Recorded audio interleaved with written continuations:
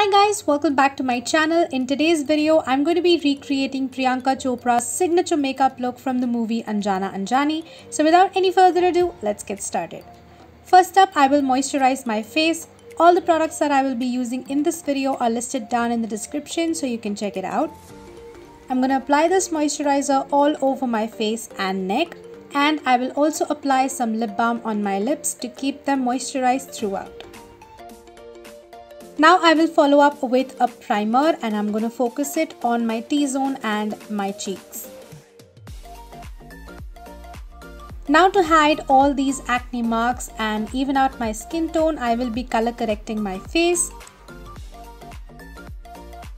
I'll apply a peachy corrector under my eyes and the areas I feel are slightly darker than the rest of my face. And then I will move forward to cover up all the acne and marks.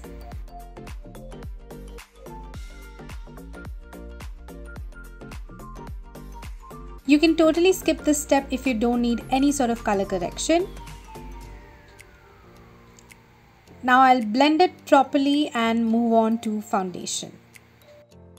I'm using Fit Me, but you can definitely go with whatever foundation suits you. You can also go with the BB or CC cream as per your requirement. Now I'll apply some concealer only on the areas where it's required. I'm just going to apply it under my eyes and a little bit on my forehead. Now I'm going to set my face with powder. Moving on to eyebrows, I'm going to be using my all-time favorite combo from the Nudes palette and fill my eyebrows. Now I'm taking a very mauvey pinkish color for my eyes and I'm going to apply it all over my eyelids to add a soft pink on the eyes.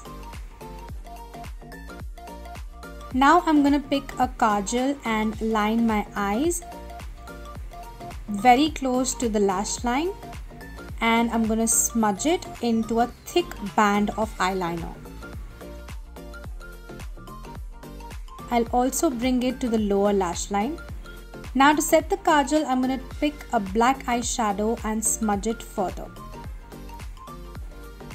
Now I'm going to tightline my upper and lower waterline and repeat the steps on the lower lash line as well. Now to finish off my eyes, I'm going to curl my lashes and apply a generous amount of mascara.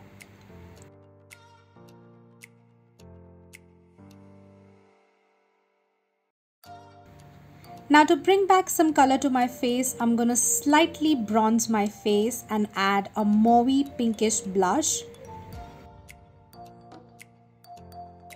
Now sticking to that same mauvey pinkish tone, I'm going to create a very nude pink sort of a mouth for which I'm mixing two shades,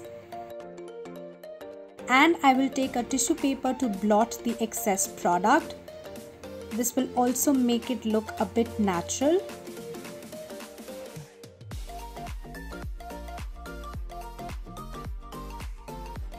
And this is the final look. I love the way it has turned out. It's so minimal, super easy to achieve, yet bold. Let me know what do you think about this look in the comments below. Also drop your suggestions if you want me to recreate any other celebrity inspired makeup look. I hope you like this video. Do give it a big thumbs up. Also check out my Instagram because I will be posting a really interesting transition video over there.